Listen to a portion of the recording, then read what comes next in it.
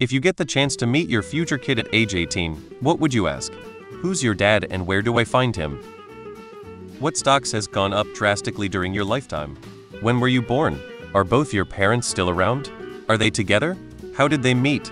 How was it like when you were growing up? If you could change anything about your childhood, what would it be?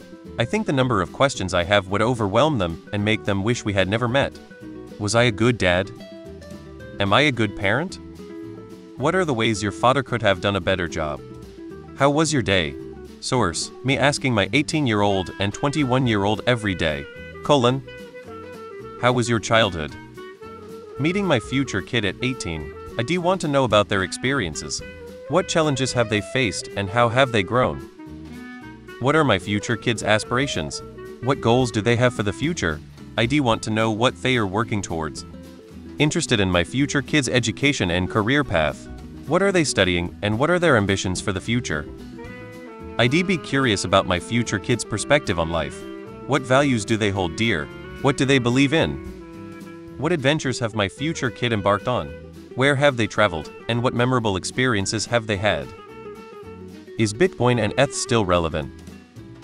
If I met my future kid at 18, I'd ask about their passions and dreams. What drives them? What are they excited about pursuing? Who's your mom? What should I done better?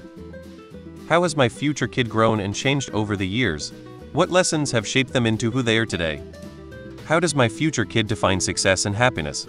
I do want to understand what truly matters to them. Are you adopted? Hey kid, it's your old man from the past.